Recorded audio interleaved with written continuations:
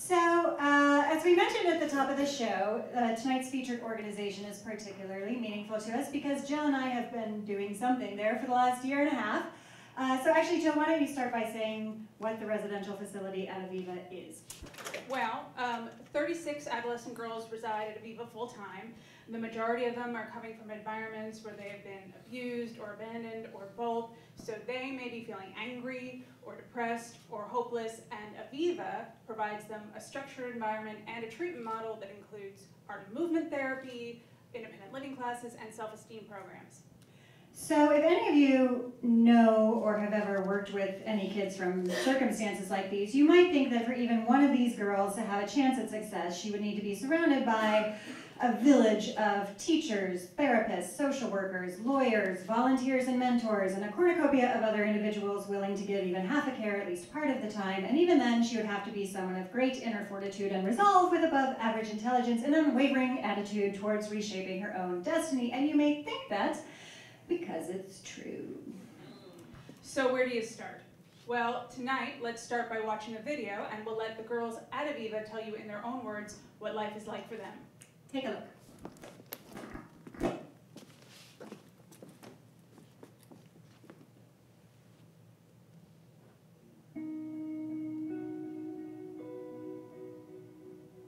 The black side, it's representing, my past. My past was kind of like dark, I have the gun. It's representing my crime that I'm here for in Aviva. The F, my grades in school. All the times I've been to jail. The drugs and stuff, drinking I used to do. The heart, it's in the red of the wine. It's like representing like kind of like a broken heart. Make me see a whole new way. Make me see the new day, the new day, the new day. I was in the 3rd grade when I started getting into trouble. When I was about 2 years old. I was 12, 14, and 15? 12, 13. The judge sentenced me to juvenile hall because of my behavior. Like, you do not want to go to juvenile hall. It was horrible. I was 12. It was for assault and battery. I was sent to jail and stayed there for 3 months till Aviva came to pick me up. I was scared. It took me a while to know I had support, but I did.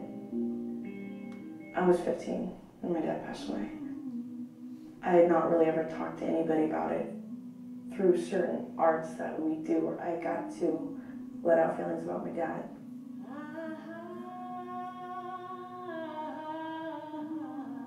I have the gates of heaven. I wanted to think of a place where my dad would be.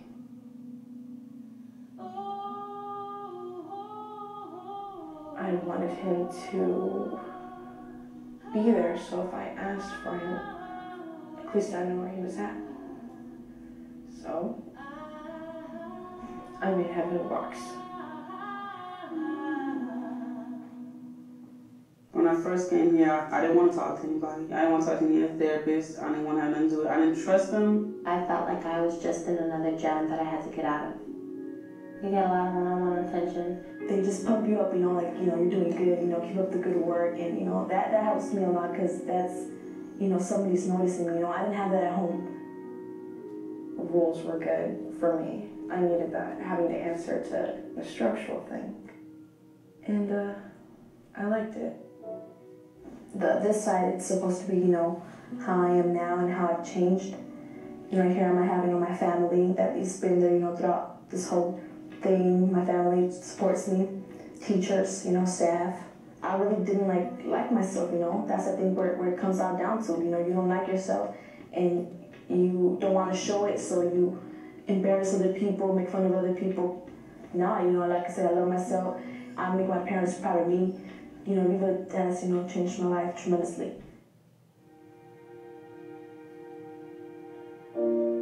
They've helped me in ways I can't even understand. They've helped me emotionally, physically, mentally. Better relationships with people, more trust. How to move on, to not stick to the past, No more fear, and believing I can do things. Aviva has changed my life. We grew a bond that you couldn't break.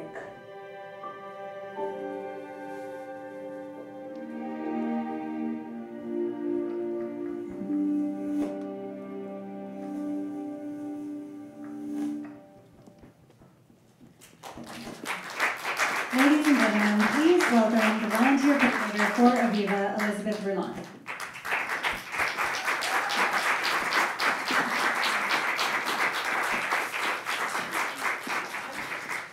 Thank you so much for being here. Oh, thank you for inviting me.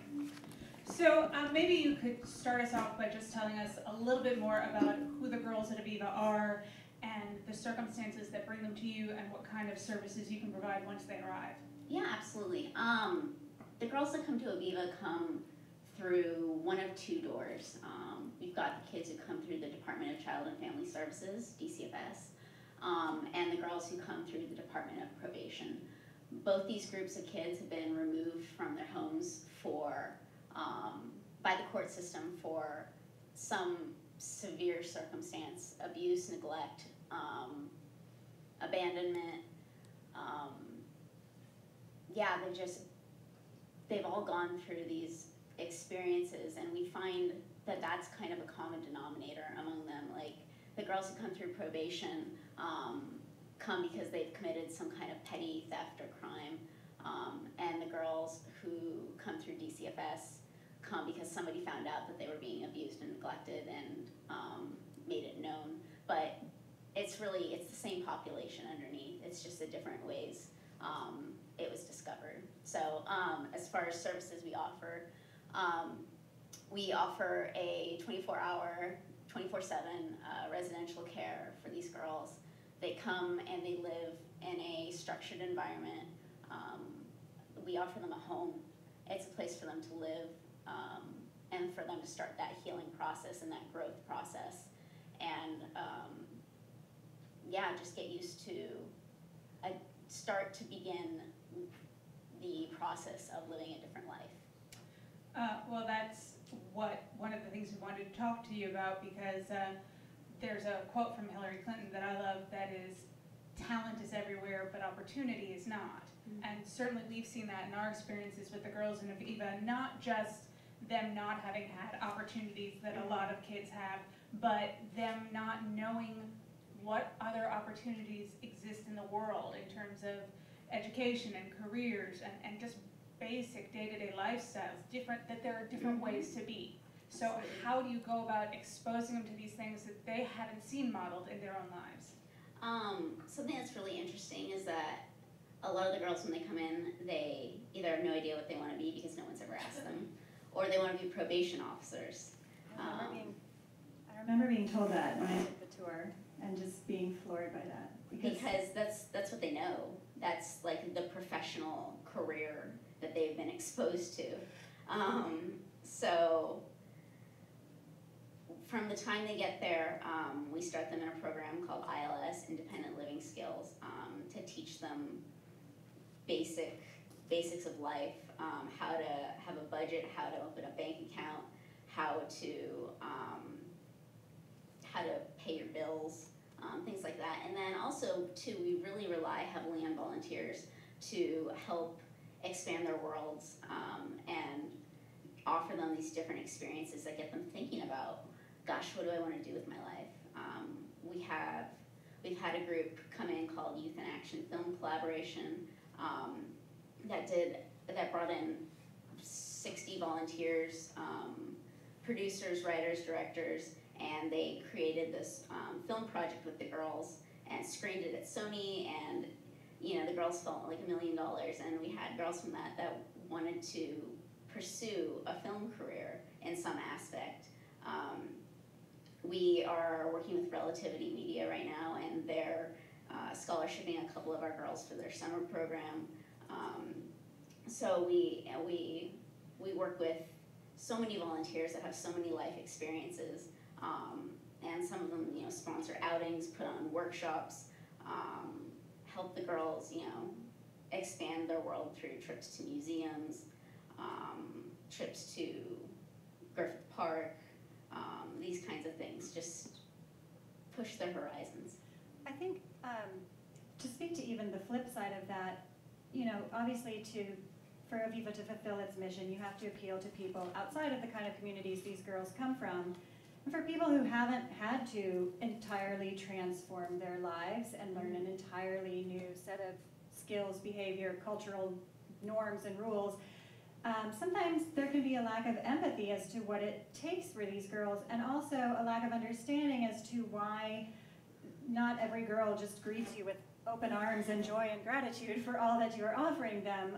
So how do you help people who haven't come from that experience understand the perspective that the girls are coming from?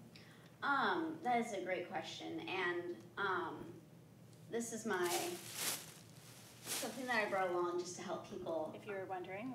Yeah, she brought us a gift of trash. I brought this along as a tool to help you put yourself in the mindset of these girls. When these girls arrive at our doorstep, everything they own is in a garbage bag with them. Maybe it's 1 or 2 garbage bags, maybe they arrive with the clothes on their back.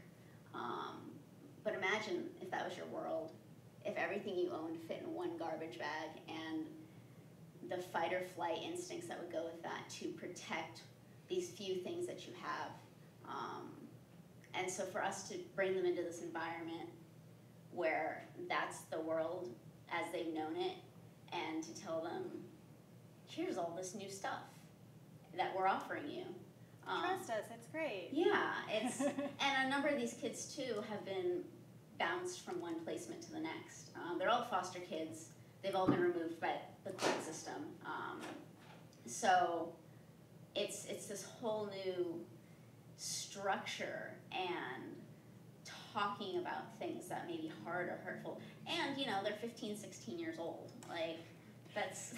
Yeah, they're starting with teenagers. Very pleasant and welcoming group. Like, they're teenagers. In every circumstance. There's teenagers who've been through horrifying experiences that no one should ever have to go through, let alone as a child. And have never had evidence to the contrary that this time will be different. Yeah, exactly. And you're saying, no, seriously, they don't know how long they're going to be different. there. There's caring people, but they could run away. They could be here today, gone tomorrow. Like, it's a really hard place for them. So. Well, you were talking about the different sorts of volunteers and the different sorts of things we can expose the girls to. Kate and I teach improv and creative writing as part of the Independent Activities Program at Aviva. There are lots of other classes. Makeup and cooking, I know, are very popular. Sometimes we are told by girls on their first day with us they would rather be in those classes. So if you can do makeup or cook, you will be a hero. But we always win them over by the end. By the end. Yes. By the end. Okay. But what are some things that people can teach, and what is involved in signing up and getting started? So signing up and getting started, you can talk to me after the show, or you can go on our website, www.avivacenter.org, and there's a volunteer section, and you start by downloading the application, and I call you after you've sent it in, and we go from there. But in terms of what you can teach, we've had everything under the sun. We've had cooking, comedy, acting, yoga, volleyball, basketball, beauty, arts and crafts, jewelry making. It's kind of here's an example. We had a volunteer come in and said, I really want to teach an IA on French culture. We're like, okay, we'll try that. And she was so excited and so passionate about it and sharing the experience. She wasn't even French. And she could have made it up. She brought in the food and talked about the culture and the language and all these things. And the girls got so into it. And so it's really a matter of bringing something that you are good at or passionate about or excited about, and letting that be contagious and spread to the girls. So obviously what we're trying to show with this show is that you can do good while having fun, and that's sort of what our volunteering is that we're having fun for an hour a week. But if somebody can't commit to a full 6-week course, are there other ways to volunteer that are less time? Definitely. Tutoring is a big one. So something I've learned is that just through working at Aviva, it's a lot easier to pass a child through grades instead of holding them back. So we'll have girls come in that are 14 years old that should be in 8th grade or freshmen in high school, but they're at a 3rd grade reading level because they've just been passed along. So tutoring is really important and really, really helpful for our girls. Mentoring is hugely, hugely important. And it's something we take very, very seriously. We really look for adults that want to invest deeply in a child's life for about an hour in a week, whether it's meeting or on the phone or whatnot. But the hope is that that mentor would really commit to this child and continue with them after they move on from Aviva.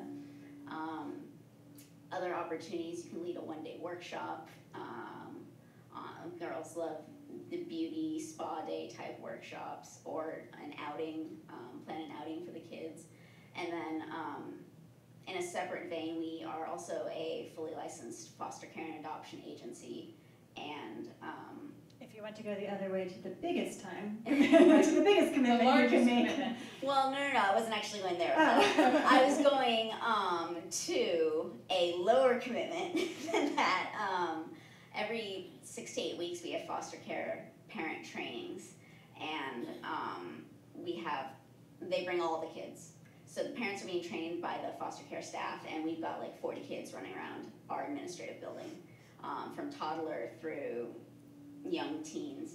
So if you ever want to come out and play with a whole bunch of kids, it's a good opportunity. It really is fun, but we count on volunteers to play with them, read with them, hang out with them, take care of the babies.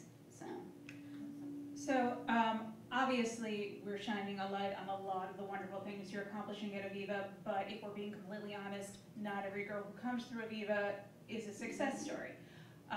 But I know what keeps you going, what keeps the rest of the staff going, are these girls who do choose a different path and do make a change. So are there things you see in common between the girls who use their time at Aviva to turn things around for themselves? Definitely, and I've considered this before and thought about what is it, what's the difference between the girls who make it and slip back into former habits and not as great lifestyles. And two things that I've noticed among these girls that go on and break this cycle.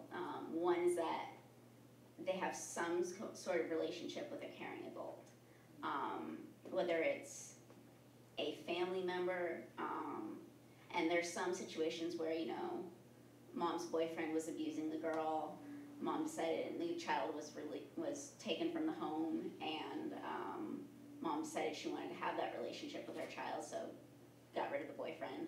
And we call those, if there's a family reunification plan. It might be another relative, or it might be a mentor that really makes a huge difference in one of these girls' lives. Or it might be a staff person. We have some amazing men and women who work with these girls. And our girls, the ones that make it and come back and visit, are the ones who a lot of times have bonded with someone who has encouraged them and told them, hey, your life can be different. It doesn't have to be the way it's been up until now. And then the other thing that I see that these girls have in common is that they have some kind of aha moment, where they realize that this really is an opportunity for them to turn things around, that they don't have to be the victim of their circumstances, that they can be survivors. And it takes different things for different kids. I've heard girls tell stories of, lying in a cell in juvenile hall and realizing that is not what they wanted to, that's not how they wanted their life to look, because, that tends to lead towards jail after you're 18. So, yeah, the adult relationships and the encouragement, and that kind of even being the catalyst for this moment of things can be different, and I want that. And I think it gets back to the idea that they have to have someone show them that there is an option. Absolutely. And because a lot of girls lie in that cell and think, I don't want this to be my life, I don't know what other option there is. Absolutely. And so it does take a village. Speaking of people for whom it's taken a village, we had a very interesting night tonight. And speaking of girls who have chosen a different path, we had a girl booked from Aviva to come here and speak about her experience. She opted not to come at the last minute. However, we had a girl coming who we also knew from Aviva to sit in the audience and enjoy the show. I know. She And, had previously been in our She had also classes. been in one of our classes, and so I called her foster mom and said, hey, do you think Kiana would want to come talk about Aviva on the show? She said, I'll put her on the phone and ask her, and of course, Kiana said, I'm there for you, Kate, whatever you need. I love this girl so much, I can't even describe it. So she is here to be the representative of the resident of Aviva, so please give an extra super huge warm welcome to Kiana Watkins.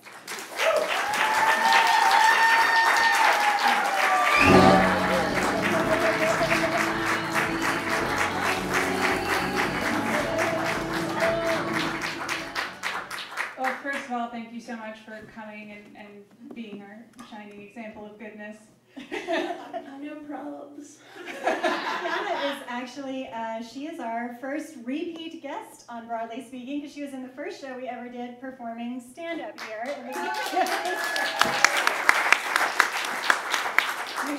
She is the Regis Philbin of Broadly Speaking, just coming back over and over. So, without getting into anything personal or uncomfortable to talk about, can you tell us a little bit about what your time at Aviva meant for you?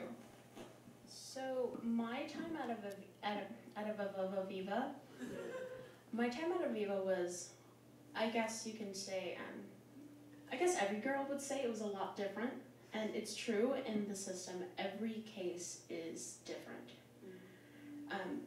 Mine was especially different because I was there the longest than pretty much they've had in years. I was at Aviva, whereas most people stay 6 months or more, like 6 months to like 9 months. I was at Aviva for 2 years. And so I learned a lot there about myself, as well as, you know, kind of the ins and outs of how to work people. Well, you kind of did, because, I mean, we talked about it takes a village and all the opportunities for an adult to come in. And, I mean, I've seen your village. I have been to parties hosted by your mentor filled with people who have all taken an interest in you and some time in you. And so I was wondering if you could just talk a little bit about what it's like to be the recipient of that kind of attention, and if that had the effect that we all hope it had. So that is crazy, to kind of grow up with this, you know, keeping watch over you. Like this is what watches me at night. You know, you didn't have mommy and daddy and stuff like that. It's like, oh, it's not my sob story or whatever, but you know, like that's the thing. And then all of a sudden, you know, I used to like lay in bed at night and like make the wish on the star and like go into the tunnels and like do the little hold your breath and make a wish thing, and always wish for like regular parents. I just wanted regular parents and regular life. I got like 50. I made way too many wishes. Like it's just, they were answered and then answered, and it was like sending the text, like pressing send too many times, and it just goes boop, boop, boop, boop. I got so many people like have my back. It's kind of ridiculous. It started out with 1, and then it ended up with like 40. But it also, I mean, these people wouldn't, you could have 50 parents, but if you're not receptive to what's being offered to you, you have something inside of you that says, I'm going to have a different life than what started out for me. Oh yeah, I mean, being at Aviva, being in placement in general, growing up in placement and stuff, like, you can see the people who, you know, had it handed to them on a silver platter, could have easily picked, like, they were in a fork in the road, and, you know, just weren't ready for the help. And it's like, once you accept the help, then it's totally like, you know, smooth sailing. Once you ride the tide, it's okay. But, you know, everybody, sometimes, you know, there's a lot of estrogen and teenage hormones going on in the house. There's a lot of estrogen. So, like, sometimes, you know, a lot of the time, everybody was fighting against so much, and everything that came by was just kind of like, oh, well, I'm fighting against everything else. I don't know what that is, I'm just going to fight it. Well, you had a mentor who, a friend of ours, Betsy, who, what? Is Betsy here? Oh, well then, never mind. We were gonna point her out, she's gonna stand up, go that, but whatever, Betsy. But Betsy, you had an interest in stand-up comedy. Betsy was a comedian, and she really gave you a lot of guidance and a lot of opportunities in that way. And that kind of, I feel like that was a big catalyst to opening up a lot of things for you. Is that true? Am I just making that up? It's actually super true. To be honest, I didn't even know I liked stand-up comedy. I knew I liked to laugh, and I knew that I was Really interesting. Liked to laugh. Unique. Try to find that in other kids. I knew I was a smart ass. I knew that. Like, okay, teenage kids are smart asses. We all know this. But I'm ridiculous. Like it's bad. and I don't know, I didn't know I liked comedy until I met Betsy, and then we went, well, you know, one thing led to another. Wait. Appropriately. And I don't know, we ended up going to like, I got opportunities to perform at like actual clubs. Like I've stood on the Laugh Factory stage and the improv stage. You have a show coming up at the Comedy Store, correct? I do. Do you know what date that is? No. So we'll check with her mom after. I think, but I love that you say that because, I mean, I said earlier that you're going and having fun for an hour a week doing something you already love, and maybe you think that's not a big deal or that doesn't make a huge difference, but it may be the thing that somebody latches onto and says, this is the rope, you know, and I think it's just, well, I'm very glad you're here, and I love you, and I love your story. So, you are no longer at Aviva, so can you tell us a little bit about where you are now, what you're doing, and then maybe what you're hoping is next? Well, now, so I got to Aviva when I was 13, and I left last year, and now I'm 17. I just turned 17 like last week. Happy birthday! And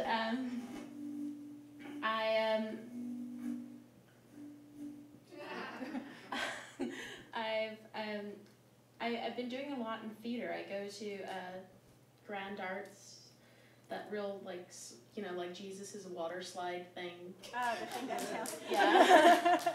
And I'm doing a lot of theater. I'm directing a Tommy. Wow. And I've been doing a lot of acting and music. I'm up to 8 instruments now. Last time we saw each other, I was at 7. I know. What did you add? Slacking off a little bit. Sorry? What did you add? I added bass, but like It's all about the bass. no trouble. I'm sorry. And you, in the last year, you found a foster mom, or she found you, or you found each other. Betsy knew it was my first public show, my first ever public show. And it was this weird place, and I was like, I don't know, I'm not gonna even explain it, I'm not gonna go there. And Betsy knew the president of that place. And I didn't even remember seeing the person. That's cool. And so then, fast forward a year, and it gets to the point where Aviva's like, all right, kid, your social worker's not really doing much. Like, how do we help you? What are we gonna do? And I was so tired. I was so tired. Every day I would like stand up and just like, okay. You guys remember my flip-flops? I had these flip-flops with just I called them my Jesus water walkers. Yeah, and they just showed how tired, how long I'd been walking on the same ground forever. They were just held together with tape and they were held together with blue masking tape. Yeah. And it wasn't just like the little thing came out between my toes. They were like worn down. I was touching the floor. I was just like for how long have I been walking on the Aviva grounds? Like I was so over it. And so Betsy says, I'm going to start looking for places for you. I'm going to start helping. And so she goes, oh, I know someone. She just pulls person out of her butt. That is where I keep people as well. It's good storage. And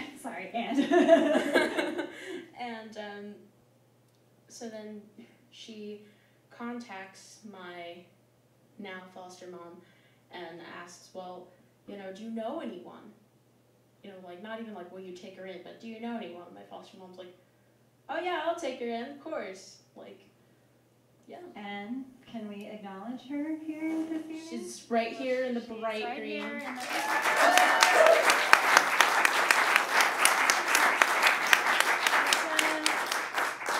Thank you so much for being part of this show on literally 20 minutes notice.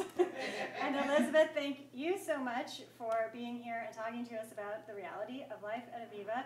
Thank you for having me. They are going to have a table set up in the lobby after the show, so if you have more questions or want to learn more about ways you can volunteer or help, please go check them out. But right now, please give them a huge round of applause for being here.